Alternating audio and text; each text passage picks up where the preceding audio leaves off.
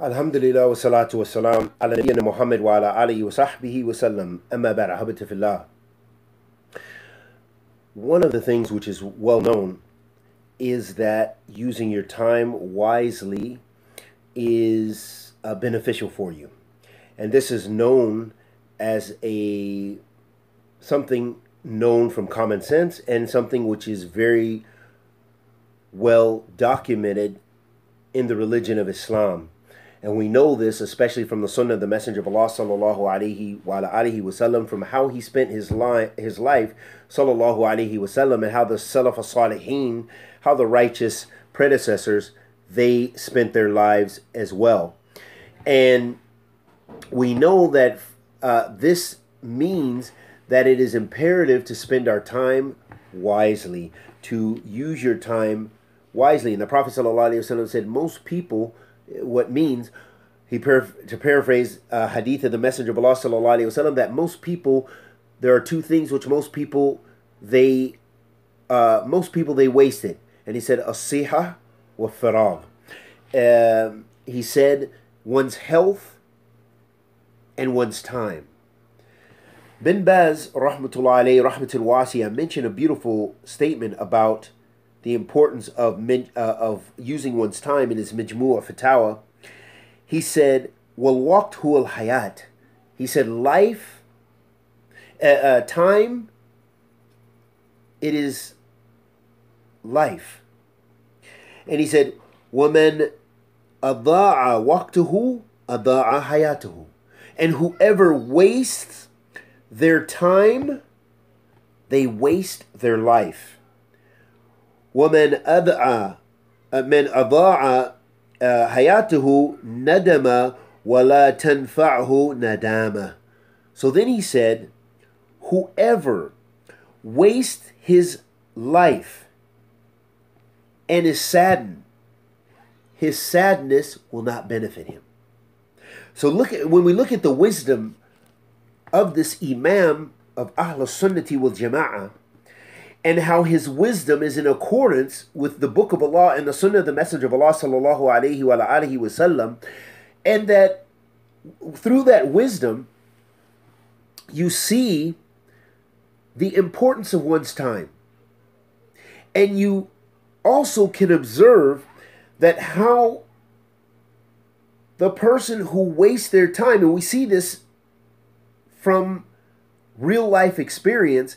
How many people say, "Oh, I wish I would have done," in their old age? How many elderly people do you know that say these statements? Or people who've just gotten a little bit older, or even yourself as you get older, even if you're in your early 20s, some of the things you wish you would have done to be better and to be at a better position now in your early 20s that you wish you'd have done in your teens to prepare for this, instead of wasting time, instead of doing sins or whatever the case may have been for you.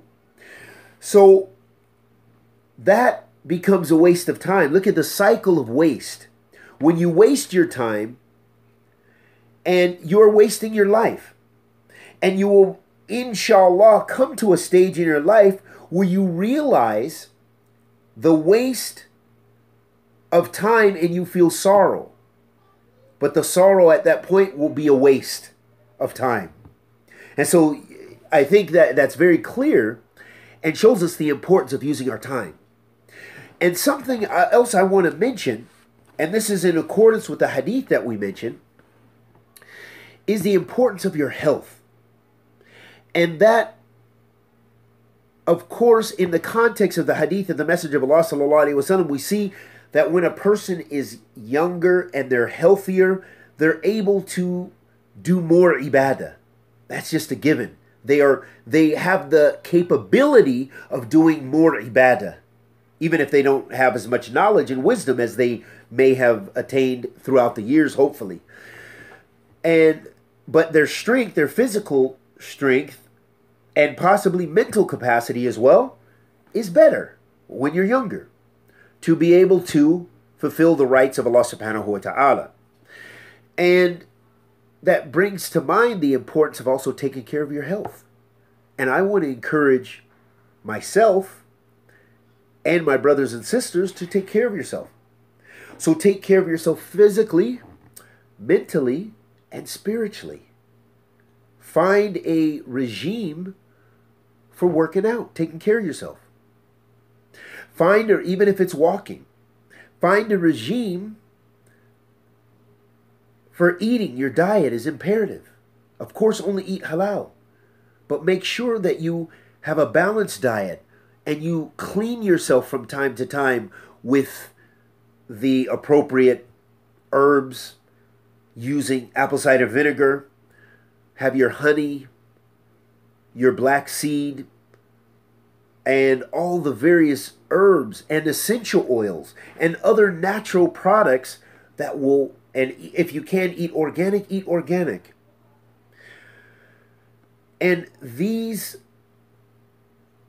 habits will help you in your ibadah and your longevity. A clean lifestyle helps to have clean thoughts and to be clean spiritually if you are trying to consciously put it all together. And purify yourself, most importantly, with your ibadah. Take time to spiritually cleanse yourself by fasting. Where the Prophet ﷺ mentioned about the Mondays and Thursdays, that those are times to fast. So try to fast. And that's encouragement to myself first, and then you. Incorporate that into your lifestyle to get that spiritual cleanse, that spiritual purification, and think pure and positive thoughts. Busy yourself with khair, because the time is short. The time is amazingly short. It's amazing when I think about the things in my life, and how many people have disappeared. How many people who were beloved to me, from my family and from my Muslim brothers. Some who didn't, and even non-Muslims that I knew that didn't even make it to 30 or 35. Cancer ravaged them. So using your health for worshiping Allah subhanahu wa ta'ala and using your time. So also try to make yourself a schedule, a plan for whatever you're doing. And make sure you're spending some time doing some talab al-ilm. I can't emphasize it enough. Not everybody, like I said, needs to be a big student of knowledge and have a bunch of books and this and that and the other. But reserve some time to know more about your religion. Know what is obligatory upon you. The Prophet ﷺ said, talab al-ilm wajibun ala kulli muslim wa muslima. That seeking knowledge is an obligation upon every Muslim man and female. So letting us know that there is an obligatory amount of knowledge that we need to know. And this is going to help you become closer to Allah. It's going to help you have clarity. It's going to help you have light in your life.